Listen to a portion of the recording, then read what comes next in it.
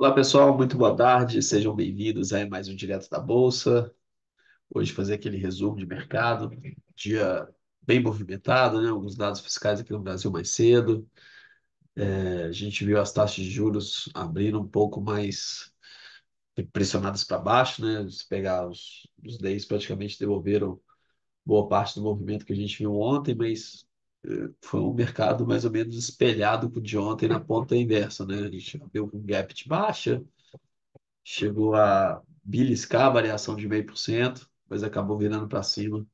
E até nesse movimento de alta, a gente acabou aí tendo boas chances, tanto de vender dólar, como algumas boas operações de venda de índice, né? A gente vai dar uma passada aqui com vocês. A agenda da semana, eu acho que fica muito restrita ao que a gente vai ter amanhã, né? Amanhã vai ter a divulgação da ata da última reunião do FONC.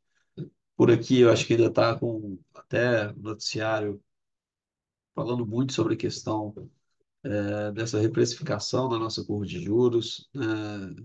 Muita gente que estava esperando uma Selic 9 para baixo, né? Já caiu do cavalo. A gente já está vendo aí boa parte do mercado já apostando, inclusive na manutenção da Selic na próxima reunião do Copom, por uma piora no quadro fiscal.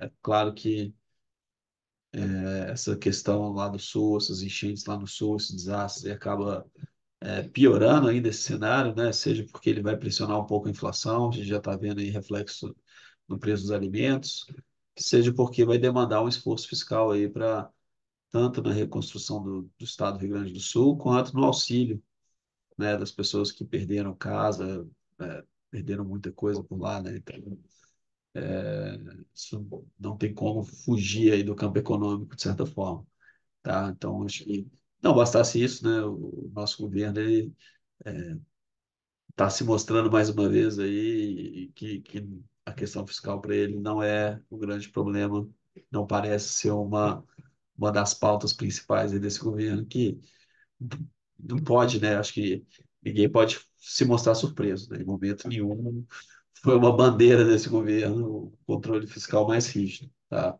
Mas tenho visto muita gente se mostrando surpresa, parece que viviam em outro país e não estavam aqui em 2012, 13, 14, 15, né, 16, ou se estavam, esqueceram.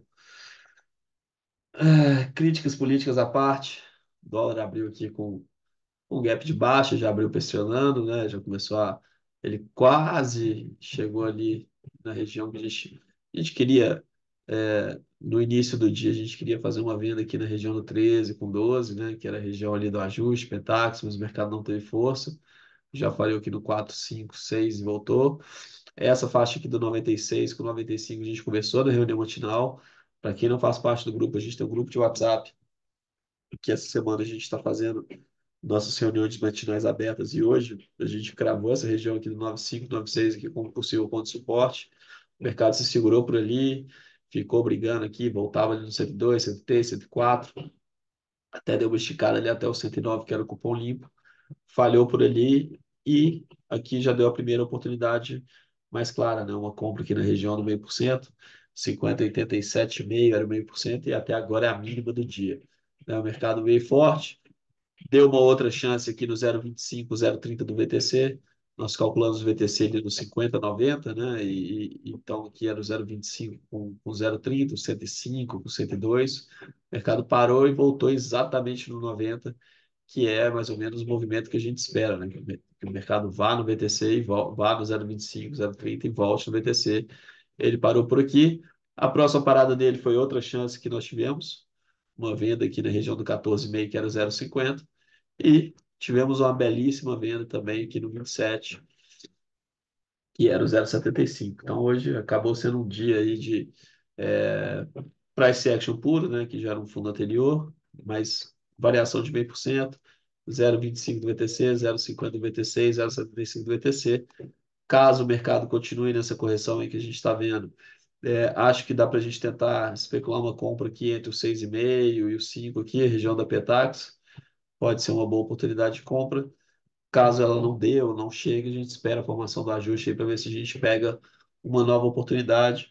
Acho que se o mercado continuar nesse movimento de alta aí, a gente já pode começar a olhar lá para 38, 39, que é onde eu buscaria oportunidade de venda. O índice teve chances para vendas aqui perto da média de 200. Ele deixou um topo duplo que na primeira foi muito rápido, na segunda deu para fazer. Deu uma falha também na média de 215. Foram duas oportunidades boas de venda que a gente teve no índice.